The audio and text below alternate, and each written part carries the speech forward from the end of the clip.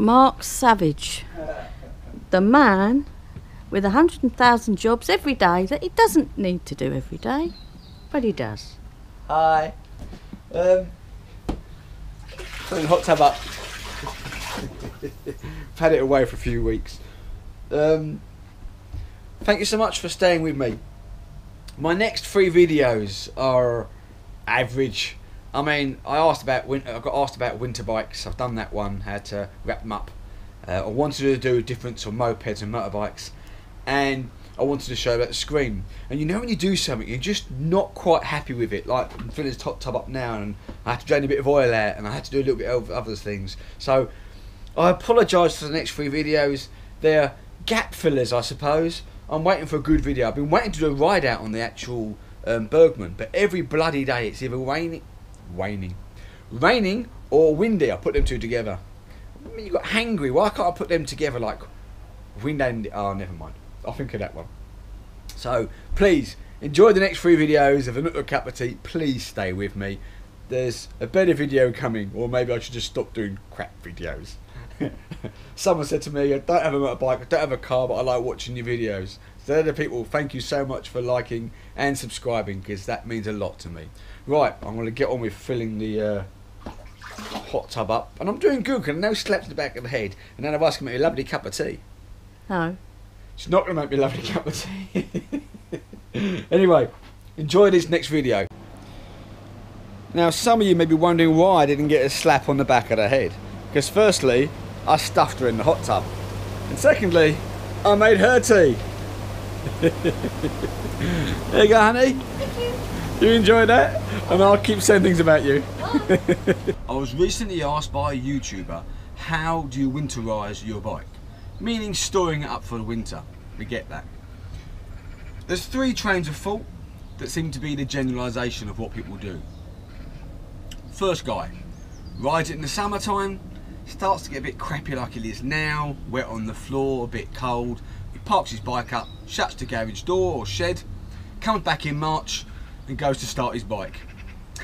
A few problems with that. Guy 2, rides his bike, says it's time to put the bike away now, washes it, cleans it, oils the chain up, WDs all the little bits, silicone's where he needs to go, and then pulls the bike in the garage. 2 options then, put it on trickle charge, like I've got, or takes the earth lead off of the battery. The power doesn't matter, but the earth lead's the main one that gets the battery, so you save it. Every 2 to 3 weeks, pulls the bike out when it's not pissing down with rain or windy, starts the bike, let it tick over 10 odd minutes, and then pops back in again. The third way. Then come March time, takes it out, starts the bike up and goes for a nice little run. Or number 3, I'm not going to call them fanatics, but these guys really do love their bikes. So, as soon as it gets anywhere near damp or a bit horrible outside, they bring the bike in, they put the bike on stands, they can drain the petrol completely out, so there's nothing in the system, take the battery off, and they really winterise it and cover it. I don't mean the guys that really do the other side of these ones, you know, like literally just pulls it in, dirty chain, rusty, and leaves it and tries to ride next year, or the ones that really do go, you know, hell for leather, as it were. I always make sure, for me, my bike is in the between number 2, or it is number 2. So after I've finished riding, I'll bring the bike in, I'll clean her, I'll make sure the chain is all done, I'll make sure the tyre pressures are okay, because you've got to make sure about tyre pressures as well. When you've left your bike over for 3 or 4 months in the winter time, pressures and the tyres and the external pressures, they do change, and you can lose some pressure on the tyres. I must check, to be honest with you. It's only 2 to 3 or 4 pounds, but it will make a difference on the ride and safety as well. So if you're gonna winterise your bike, this is what I suggest you do. If, like me, you're storing your bike up, it makes sense now to the servicing and the caring for the bike that you should be doing all year round. For instance, your chain. Now's the time to tighten your chain and lubricate it. WD everywhere. Now, if, like me, you're a bulk buyer that the wife didn't know about, okay, she did know about, how did she do that? Let's have a quick look at what I bought. Bit more oil, 20 litres again, I know, and I bought some other little bits here and bobs. So now's the time really that you should be using these. I use white wax, but I have still got my massive muck off kit that I bought last year, still going strong. And this one here, the Muck Off chain lubricant, smells really nice.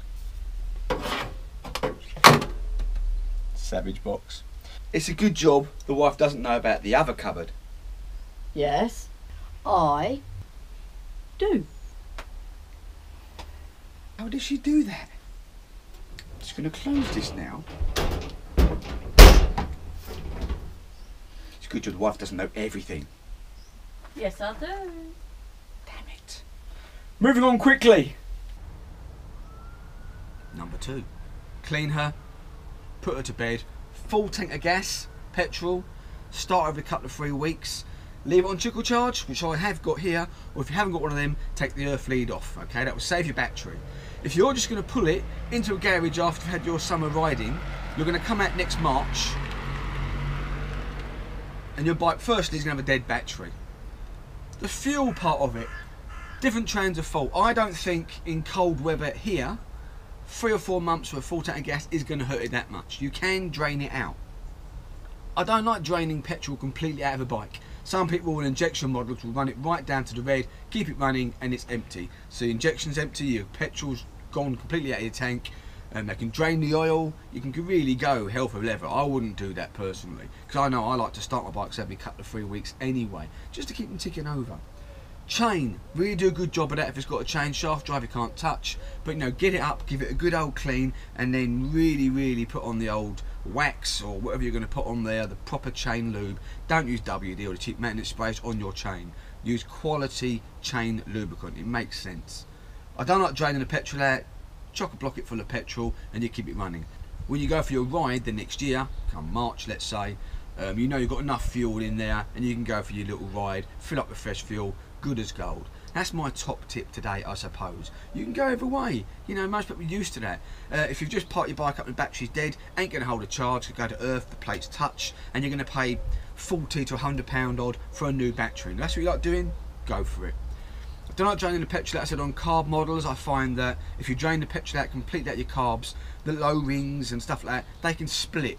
I know that the petrol is very corrosive anyway, but I just find that when you drain them out, you cause more problems. Same as if you drain all the oil out and drain all the fluids out. You know, race bikes do that, is because they're really well tuned. Your average bike, it's not worth doing. Come March, if you want to then give it a service and drain the oil out and do the antifreeze and the brake fluid and everything else, by all means do it. There's enough videos out for people to help you with that. But that's my top tips for putting a bike away. And I suppose then you can cover it as well. Nice and warm. I've got carpet in here and it's warm in my little garage. I'm still riding this. Not the last couple of days, and to be honest with you, since I'm back off holiday, it hasn't stopped bloody raining every single day. So I thought I rode this once, otherwise it's the Super Bergman. Sorry we noticed that little screen. Next video coming up. Right, thank you so much for watching. I hope it's been reasonably helpful. I was just asked by another YouTuber what would I do, and that's what I would do. So, take care of yourselves on the road. They are not nice now. In this weather, November, the leaves are on the road.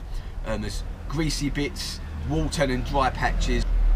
And this is what's not clever now. This is the most time you're actually going to come off because you've still got a bit of confidence. It seems a bit warm, but once them leaves are on the road and they get under your tyres, you're going to have a little spill. Just take care of yourselves. Right, that's this one done. Ta-da.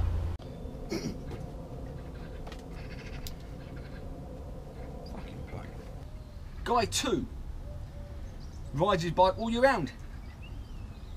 This guy, that's wrong, isn't it? Really, because I'm not going to ride this one all year. But generally, okay, let's scrap that. Guy 2 rides his bike in the summer, enjoys it, and then prepares his bike for the winter shutdown. So he cleans it, washes it, sprays all, lubricates the chains and WD-40s, everything else. And then puts it on one of those and puts it on a trickle charge or disconnects the battery. Now when I disconnect the battery, I always do the power, the red, the live. I always disconnect that one, leave the earth. Okay? No, I don't. Scrap all of that. You have guy 2. This is the guy that rides his bike, enjoys riding like everybody else does, but starts to get a bit crappy. He'll bring his bike on the nice last day.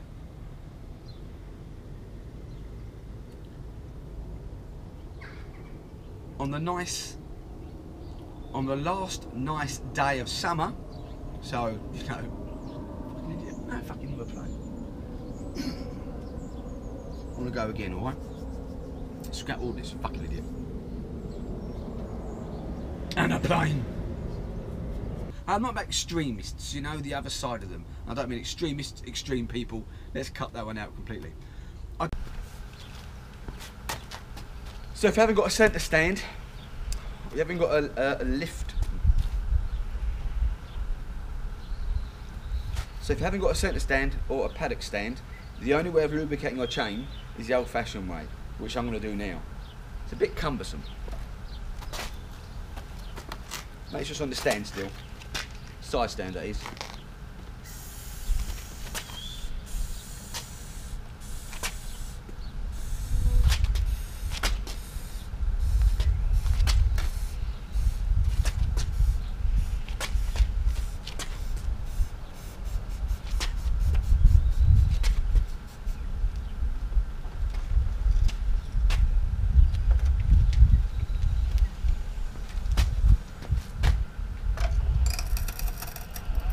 And then repeat, or you can spray a little bit, move it back, spray a little bit again, move it back again. Thank you, noisy fucking Cleo and Crow. Anyway, so, or you can spray a good few inches of the chain and then move it back and forwards that way, but that's how I do it, and I wipe off any excess. You don't want to go overboard with it because it will go on the back tyre and you'll be off. The wax is probably better because it sticks onto it. It's a good make lubricant for your chain.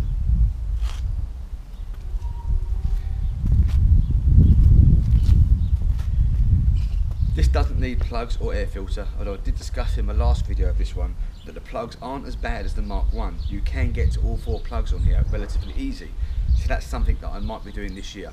Still very low mileage, and I haven't done that many miles on this bike, so still loving it. Then the old WD everywhere, clean it, silicone it. Also, tyre pressure. I mentioned this, if you're going to have it stored up for 4 months, over the winter months, first thing I do check before I get back on the road is the tyre pressure. You can lose some. Worth checking. And obviously then your lights, indicators, brake light, high beam and so on. You might as well do it all before you get back on the road. And that's it. Let's get back to the rest of the video.